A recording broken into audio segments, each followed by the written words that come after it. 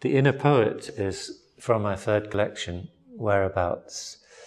The English poet Ted Hughes once said the hardest thing about writing poetry is getting past your own inner censor. I suppose he meant the little voice inside you that any time you try to do something out of the ordinary, create something, immediately says, oh no, I wouldn't do that if I were you. You're not capable of doing that. You'd never be able to do that.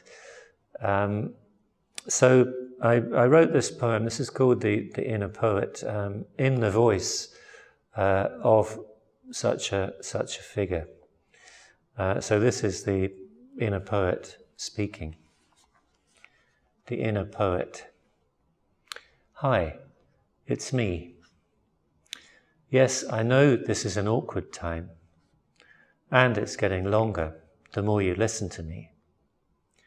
I know you're up there in front of an audience, hoping to look calm, trying to look inspired. That's why I'm here, in fact. I'd like to help.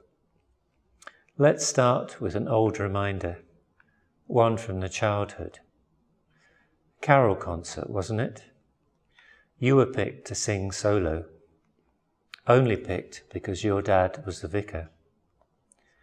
You started the show, but your voice wouldn't do what you wanted it to. You sounded like a fool.